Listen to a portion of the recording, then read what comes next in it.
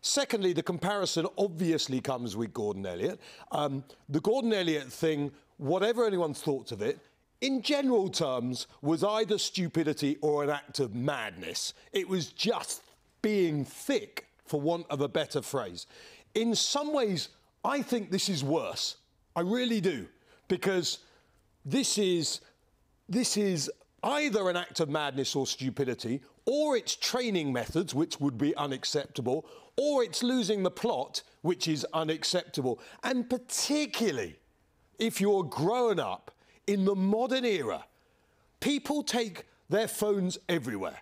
They walk down the street and take pictures of nothing and put it on their Instagram and on TikTok, etc. Of nothing.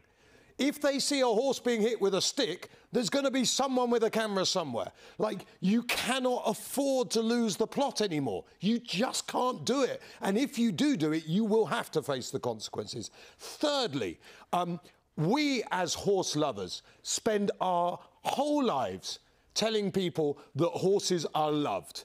And this image absolutely goes against everything we tell people on a daily basis. And also, and this for me on a personal level is the worst thing about all of this, other than the fact that is the horse okay, we portray an image of the whip that is used in horse racing, the encourager, the pro-cush, and we emphasise it's padded. But that stick is the image that the public have of a whip with racehorses. That stick, that is the image they have.